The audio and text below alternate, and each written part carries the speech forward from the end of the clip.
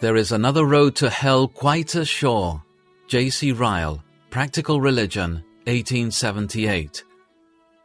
Strive to enter in at the narrow gate, for many will seek to enter in, and shall not be able.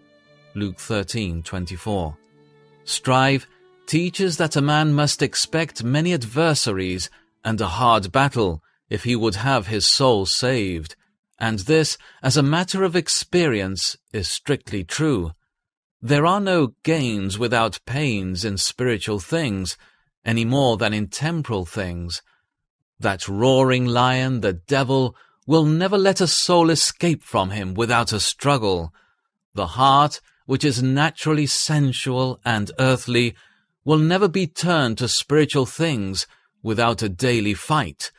The world, with all its opposition and temptations, will never be overcome without a conflict. I warn you to take heed that you do not perish forever for lack of striving.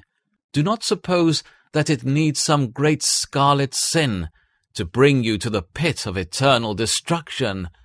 You have only to sit still and do nothing, and you will find yourself there at last. Yes, Satan does not ask you to walk in the steps of Cain and Pharaoh and Ahab and Judas Iscariot. There is another road to hell quite as sure, the road of spiritual indolence, spiritual laziness, and spiritual sloth. Satan has no objection to your being a respectable member of the Christian church. He will allow you to sit comfortably in church every Sunday you live.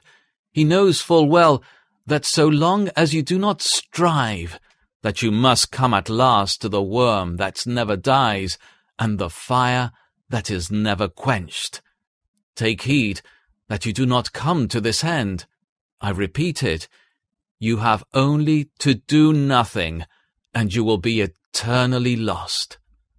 Think above all things what a state this is to die in. Your life is but a vapor. A few more years at most, and you are gone. Your place in the world will soon be filled up. Your house will be occupied by another. The sun will go on shining. The grass and daisies will soon grow thick over your grave. Your body will be food for worms, and your soul will be lost to all eternity.